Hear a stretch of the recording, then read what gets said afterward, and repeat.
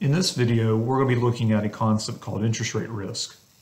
Interest rate risk often refers to price risk. Now, price risk refers to the potential change in the bond price due to changes in interest rates. As we discussed before, there's an inverse relation between interest rates and bond prices. As interest rates go up, bond prices go down, and vice versa. Which type of bonds are exposed to greater interest rate or price risk? Long-term bonds are exposed to more price risk than short-term bonds, right? If you buy a long-term bond, there's a greater chance that the interest rate could change over that certain period of time as opposed to a short-term bond. Think about it. If a one-year bond versus a 10-year bond, well, the interest rate can change in both situations, but there's a greater probability that the interest rate can fluctuate over a 10-year period as opposed to a short-term one-year period. Likewise, low coupon bonds have more price risk than high coupon bonds because typically the present value associated with a low coupon bond is going to be greater impacted by the change in interest rate as opposed to a high coupon bond.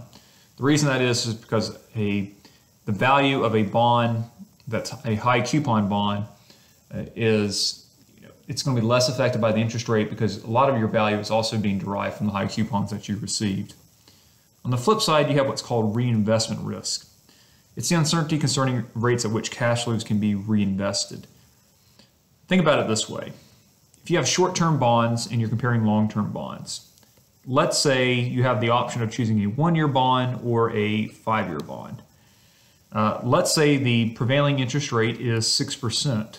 If you buy the one-year bond, you'll get the interest rate of 6% for that 1 year. If you buy the five-year bond, so this would be 1, 2, 3, 4, and then 5, you'll get 6% interest for each of those 5 years. However, after 1 year, let's say interest rates have dropped to 3%.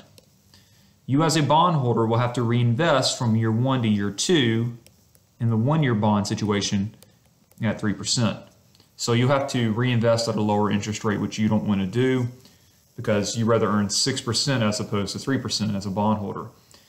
Whereas with a long-term bond, regardless if the interest rate changes to 3% after 1 year, you bought a 5-year bond, therefore your 6% is locked in for 5 years. You don't have to worry about the 3% drop in the interest rate.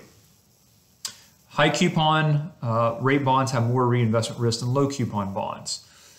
What does that mean? Well, think about it this way. A high coupon bond, HCB, let's say it carries a 7% coupon. And a low coupon bond, LCB, carries a coupon of 2%. Okay? So in the first bond, you're getting $70 a year in coupons. The low coupon bond, you're getting $20 a year in coupons. Well, look at the first situation. There's a greater probability of the interest rate falling, right? It can go down to 6, it can go down to 5, it can go to 4, 3, 2, 1, and in theory it can go down to 0. So there's a greater likelihood or greater probability that interest rates can fall to a smaller threshold. Whereas with the low coupon bond, the coupon rate is so low as it is that the likelihood that that's going to fall even further is very minimal. Yes, it can fall to 1%, and in theory it can fall to 0%, but since it's already at the kind of a floor already, the likelihood of it falling even further is very minimal. So that's why we say high coupon bonds have a greater probability of reinvestment risk. And again, if you want to see changes to the bond price based on changes to interest rates, this is a very nice looking graph in your PowerPoint presentation. If the interest rate is 10% and this was a 10% coupon, the bond would be trading at a par value of 1,000, and that's precisely what we see. If the interest rates drop from 10 down to 5%, we know that bond prices are going to go up. With the one-year bond, which is in the blue, the bond price goes up $47. At the same time, if the interest rates drops from 10 to 5%, notice what happens to the green 30-year bond. Its price goes up as well, but it grows by what, $760. Vice versa.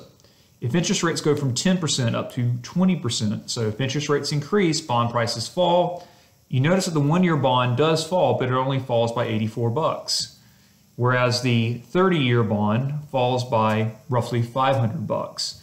So again, this is showing you that long-term bonds are exposed to more interest rate or price risk.